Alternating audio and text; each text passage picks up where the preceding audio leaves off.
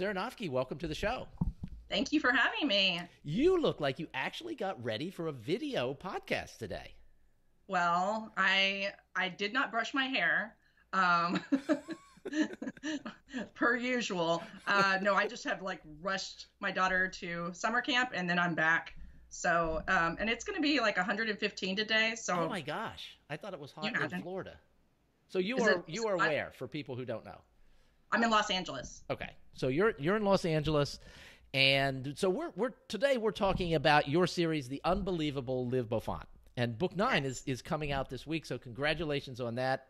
Getting to 9. This is the longest series you've had with LMBPN. Have you had longer series other places? No, this is my longest series ever. I mean, we've done a few 7-book series, but this is one of those that, just really took off, and we didn't expect it to, and it's been a wild ride. I love it. What was the plan when you first did it? Was the plan to do a set number of books or to just see what happened? Well, I mean, Michael always comes at it from a business standpoint. So, I mean, we had crafted 3 arcs that would go over 12 books, which is what we are now doing. But there was a moment where I was at book 3, and he was like, well, we're going to revisit this and see if we're going to move on to the next arc. And I'm like, wait, no, I have plans. These characters are talking, and I got it, it's a business thing. And anyways, so I think that's the way it goes with these series, right? You would know. It's like you plan for 12, but if the first 3 don't take off, you quit. Yeah, but I'm surprised you guys had that conversation. Oh, well, you were probably writing book 3, but the first 2 maybe hadn't been out yet. I don't know, because by the second book, it's like, wow, this is going really well. Yes, I was amazed. I told Michael that I'm very superstitious now, that because you've been with me on these. I've had some series that have done great, and I've had some that we'll call a flop. I don't know. Just didn't do as well. So when this one did well, I told Michael, I was like, I'm not changing my nail polish. I'm using the same shampoo. Of course, I'm not going to brush my hair. Yeah, of course.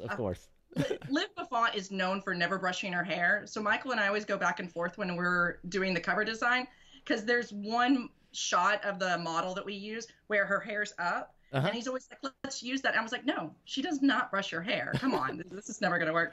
But anyways, yeah, I was just amazed that it was doing so well. And I still don't want to jinx it.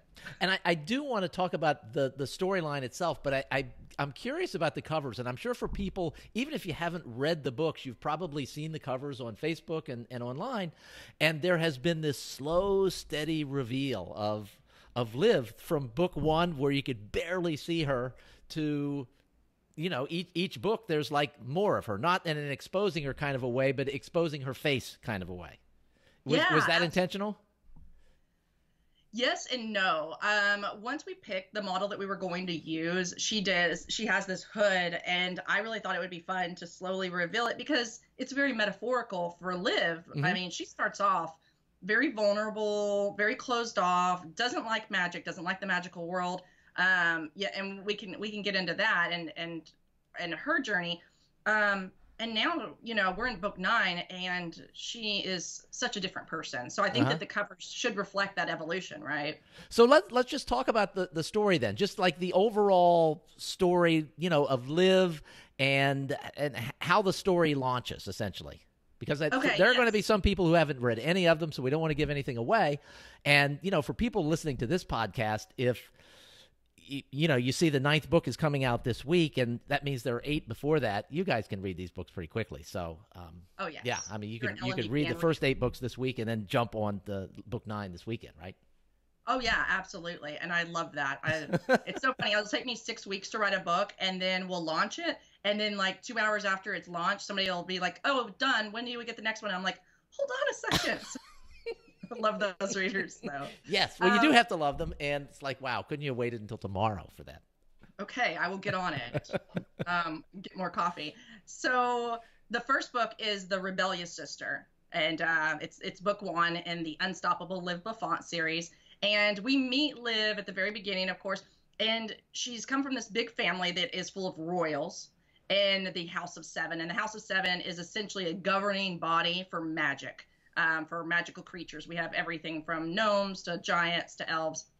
And Liv abdicated her right to be in the House of Seven and to be a warrior. And the warriors fight the battles and police, and the council oversees them and assigns cases. But she didn't want to be a part of that after the death of her parents. But other deaths happen in her family, causing her to have to step up. So she's like, fine, I'll do this, you know, and it's like a 12-year sentence. And she's like, okay, I'll do this. So she re-enters this magical world, being very skeptical of it, which nobody is, being a challenger to many of the head officials, and also having an incredible sense of humor in the face of danger. So one of the things we really wanted to stress when we wrote this series was that laws are not the same thing as justice. And the House of Seven is enforcing laws, but overlooking justice. Okay. All right. And you mentioned Liv has this great sense of humor. Yeah. You sort of have a great sense of humor. Thank you. Well, some don't think so. And I noticed some other similarities. Liv is not the tallest person in the world. She's pretty short, sassy, snarky. And you're snacky. You're snacky.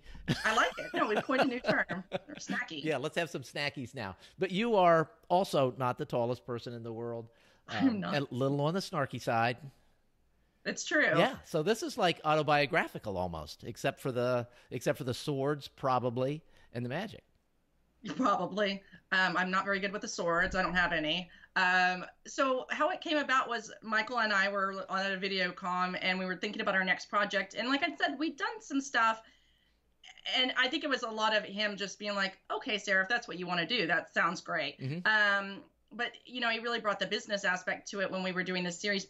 And then he had said, you know, I really want you to do something about a girl that lives in LA that's short and sassy and blonde. And I was like, I really feel like that's hitting kind of close to home, Michael. But, you know, he has a really good instinct on this, because yes, I think it continues to amaze me, because you know, like we've mentioned, I've had series that didn't take off. And when I look at it, I realize I wasn't connected to that main character. So what do the readers feel? Exactly the same thing. And when I write Liv, it just comes naturally, you know, and they connect and they really like her. So I think I kind of have humanized myself in a way in this fictional character, but she's much braver than I am. She's much more, you know, daring. She's a lot of things I'm not. So what is the overarching goal for the series, for Liv in the series as she moves forward from book to book to book? Well, she's got to evolve, and like I said, you know, she's gotten to be less reluctant. She's gotten to be, I think one of the books is The Reluctant Warrior or something like that. And you know, before she was kind of an island. You know, she worked at an electronic repair store, and she didn't need magic and she didn't need friends. And now she has gotten, by this point in the series, this huge group of friends that have this strong alliance with her. And she's willing to face any challenge in order to overcome. And like I said, it's about justice at the end of the day. All right. So this week's book is book 9. What's the title? It is The Passionate Delegate. And the titles, who comes up with the titles? Is that you and Michael together? Because they all, I can't imagine trying to actually say them like one after another for all 9 of them, because they're all like 3 words and yeah, it's a mouthful. Probably the same number of syllables. Yes. And I get them all confused. If it's not the first book and the one I'm working on, I don't know otherwise. So, Michael, again, has a really good instinct, I think, for naming strategies. And so originally I came up with a few different series titles, and he picked The Unstoppable Liv Beaufont. And then I came up with different names, and I think I wanted the first book to be called like The House of Seven or something like that. And that's when he kind of came up with The Rebellious Sister, and then we started playing off that for each of the books. So we had like The Uncooperative Warrior and The Passionate Delegate, and this book that I'm working on right now for book 10 is The Unlikely Heroes. So I like it because it says a lot about our main character, but then it also says a lot about the people around her as we progress. And I think it's intriguing. It's better than some of the other structures that I've gone with for naming in the past. Okay, so check it out. If you haven't read any of the Unbelievable Liv Beaufont books, Unstoppable Liv Beaufont books yet, go back to book 1. There is a box set for the first 4 books, and work your way through. Pick up book 9 this week, and book 10 is right around the corner. So, absolutely. Sarah Noffke, what's the best place for people to follow you and your writing? Probably go to my website, and it will lead you to everything else. So that's www.sarahnoffke, SarahNoffke.com. Okay, and they can learn more about your writing. You've written a lot of books, not just for LMBPN. You also do a podcast, and you're just sort of a local celebrity in LA, which is not a bad place to be a local celebrity. I don't know about any of that. All right, thanks for being here. Thank you.